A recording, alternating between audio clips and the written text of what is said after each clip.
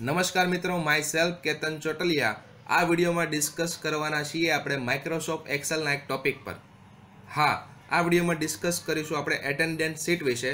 खास करीने ज्यारे कोई कॉर्पोरेट कंपनी में ज्यारे कोई सेलरी करवानी आवती होय छे, कोई अलग अलग लेवलना अलग अलग कर्मचारीओने अलग अलग सेलरी आपवानी होय, त्यानुं काउंटडाउन कई रीते इजीली थई शके एक्सेलना उपर ए आपणे डिस्कस करीशुं आ विडियो पर। तो खास विडियो अंत सुधी जुओ।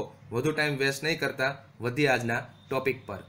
नमस्कार मित्रों, my self Ketan चोटलिया। Uh video में डिस्कस करवाना छीए आपणे माइक्रोसॉफ्ट एक्सेल ना एक टॉपिक पर। हाँ, आ विडियो में डिस्कस करीशुं आपणे एटेन्डन्स सीट विषे।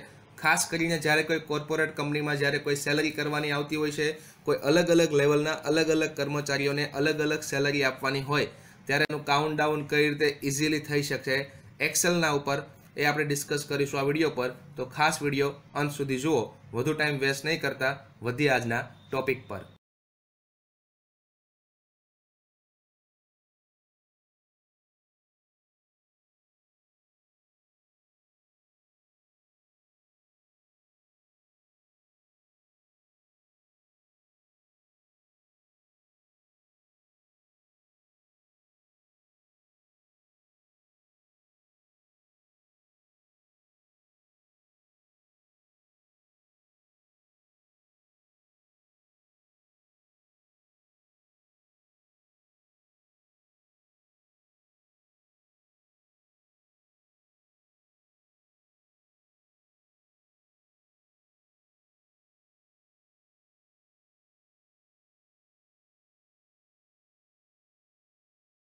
तो मित्रों, अहीं आपणे जे सीट पर कामकाज करवाना छीए ए सीट तमे अत्यारे जोई शको छो अने ए सीटमां मैं ऑलरेडी आपणो टाइम वेस्ट ना थाय एना माटे मैं अलग अलग 4 कॉलम बनावेला छे।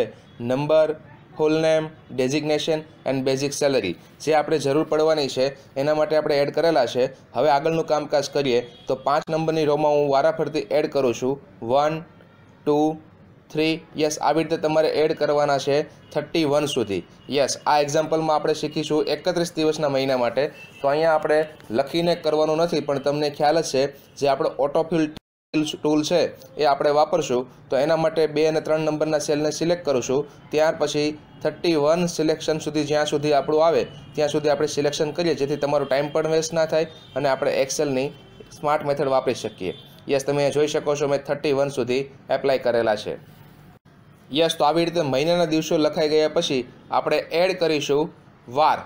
યસ, આપણે વાર લખીશું, જેમ કે માની લો આપણે 1 તારીખે આપણે વાર એડ કરીએ મંડે, આવી રીતે 2 તારીખે એડ કરીએ ટ્યુસડે। તમને ખબર હશે આવી રીતે બધા વાર રિપીટ થશે। તો વારમાં પણ તમે ઓટોફિલ ટૂલ તમે વાપરી શકો છો। એના માટે સિમ્પલી આપણે મંડે અને ટ્યુસડેને સિલેક્ટ કરીએ, ત્યારબાદ ડ્રેગ એન્ડ ડ્રોપની મદદથી ઓટોફિલ ટૂલ આપણે વાપરીશું, જે તમે સ્ક્રીન પર જોઈ રહ્યા છો। આવું આપણે 31 ડેટ છે ત્યાં સુધી આપણે એપ્લાય કરીશું। યસ, આવી રીતે તમે ઓછા ટાઈમમાં તમે કામકાજ કરી શકો છો।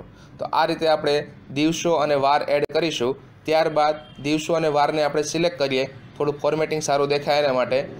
બધા સિલેક્શન થઈ જાય પછી આપણે એમને સેન્ટરમાં લાવીએ, થોડુંક ઇફેક્ટિવ લાગે, થોડું બોલ્ડ કરીએ કંટ્રોલ બીની મદદથી।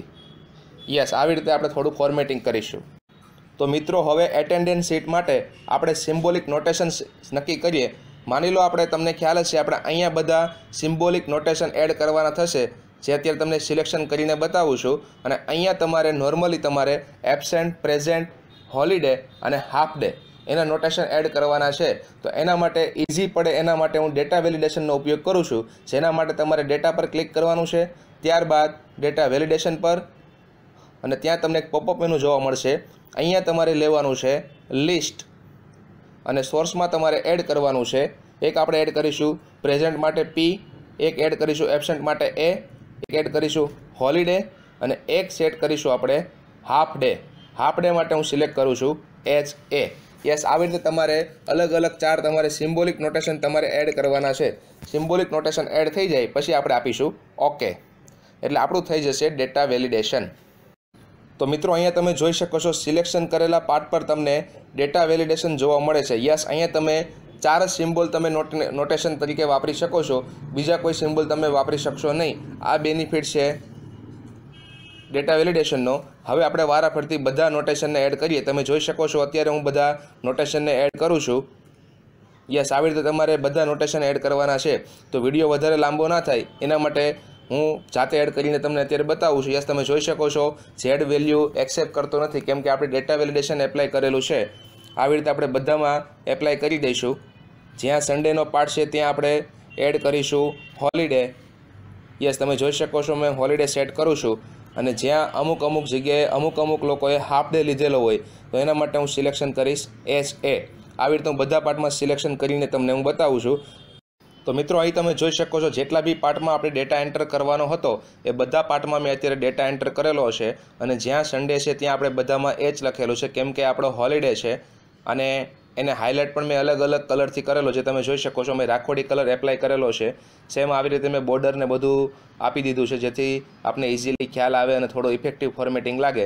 હવે આપણે થોડું વધારે ઇફેક્ટિવ લાગે એના માટે થોડું હજુ વધારે ફોર્મેટિંગ કરીએ. તો જેટલા બી વારના નામ છે એને પણ હું અલગ કલર આપી દઉં જે તમે અત્યારે જોઈ રહ્યા છો. આ રીતે આપણે થોડું ફોર્મેટિંગ સારું લાગે એના માટે ટ્રાય કરી રહ્યા છીએ. ત્યારબાદ હું દિવસોને પણ ફોર્મેટિંગ આપી દઉં જેથી તમારું ફોર્મેટિંગ વધારે બને ઇફેક્ટિવ. યસ, તો આવી રીતે થોડું ફોર્મેટિંગ તમે તમારી જાતે પણ સેટ કરી શકો છો. અત્યારે હું મારી રીતે ફોર્મેટિંગ આપું છું. મિત્રો, આપણી એટેન્ડન્સ શીટ એટ્રેક્ટિવ બને એના માટે અત્યારે હું કન્ડિશનલ ફોર્મેટિંગનો ઉપયોગ કરું છું જે તમે અત્યારે સ્ક્રીન પર જોઈ રહ્યા છો. પાર્ટ સિલેક્ટ કરીને કન્ડિશનલ ફોર્મેટિંગ પર સિલેક્ટ કરીશું. હાઇલાઇટ સેલ રૂલ્સ ત્યાં આપણે ઇક્વલ ટુ પર ક્લિક કરીશું અને અહીંયા આપણે અલગ ઓપ્શન લઈએ. જેમ કે અહીંયા લઉં છું P અને કલર રાખું છું રેડ. આવી રીતે આપણે ફોર્મેટિંગમાં જઈએ, ઇક્વલ ટુ પર જઈએ. આ વખતે સિલેક્ટ કરું છું A અને કલર આપણે ચેન્જ કરીએ. યસ, આવી રીતે આપણે અલગ કન્ડિશનલ ફોર્મેટિંગ વાપરીશું જેથી યુઝરને ઇઝીલી ખ્યાલ આવે. કલર પરથી એને ખ્યાલ આવી જશે કે કયો કલર શું કહેવા માગે છે. આવી રીતે આપણે HA કરીએ અને ત્યાં આપણે કલર ચેન્જ કરીએ ગ્રીન. યસ, તો આવી રીતે આપણે કન્ડિશનલ ફોર્મેટિંગનો ઉપયોગ કરીને બધા પાર્ટમાં આવું કામકાજ કરીશું જેથી ઇઝીલી આપણે ખ્યાલ આવે. અને આ પાર્ટનો પણ ઓલરેડી આપણે વિડીયો બનાવી ચૂક્યા છીએ. જે જોવાનો બાકી હોય તો ખાસ જુઓ જેથી તમારે કન્ડિશનલ ફોર્મેટિંગનો પણ કન્સેપ્ટ ક્લિયર થાય. આવી રીતે આપણે બધા પાર્ટમાં કામકાજ કરીએ. તો મિત્રો, તમે અહીંયા જોઈ શકો છો જેટલા પણ પાર્ટમાં આપણે અલગ સિમ્બોલિક નોટેશન એન્ટર કરવાના હતા એ બધા પાર્ટને મેં કન્ડિશનલ ફોર્મેટિંગ આપેલું છે જેથી યુઝર ડાયરેક્ટ કલર પરથી પણ આઈડિયા મેળવી શકે કે કયા એમ્પ્લોયીનું કઈ ટાઈપનું કન્ડિશન છે. હવે આપણે એડ કરીશું બેઝિક સેલરી. આગળના સ્ટેપ પર કામકાજ કરીએ. તો જે અહીંયા આપણું હતું એને કોપીઝ કરી લઉં છું અત્યારે ડાયરેક્ટ અને આખો પાર્ટ આપણે લઈ લઈએ ત્યાં જેથી આપણે આગળનું એટેન્ડન્સ શીટ બનાવવામાં ઇઝી પડે. યસ, હવે આપણે અહીંયા એડ કરીશું પ્રેઝન્ટ ડે.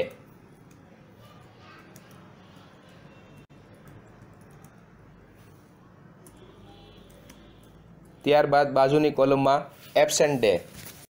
અહીંયા હું લખીશ એબસેન્ટ ડે.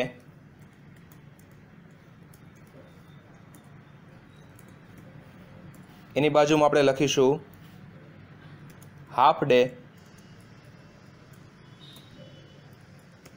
અને એની બાજુના સેલમાં આપણે લખીશું હોલિડે. થોડું ફોર્મેટિંગ આપણે પહેલાં જેવું કરીએ સેમ અહીંયા બી આપણે કરશું અલ્ટર HMC જેનીથી આ મદદથી આપણે મર્જન સેન્ટર કરી શકીએ છીએ. Alter HMC.